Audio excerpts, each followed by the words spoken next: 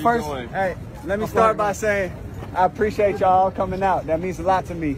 Our biggest thing with everything today was making sure we had transparency of what went on.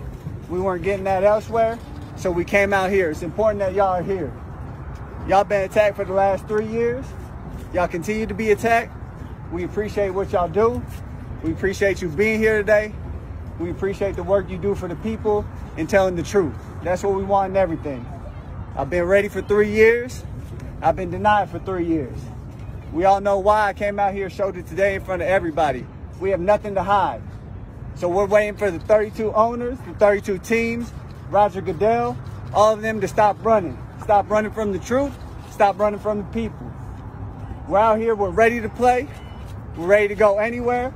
My agent, Jeff Nally, is ready to talk to any team. I'll interview with any team at any time. I've been ready. I'm staying ready. And I'll continue to be ready. And to all the people that came out here today to support, I appreciate y'all.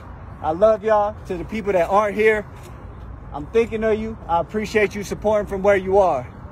We'll continue to give you updates as we hear.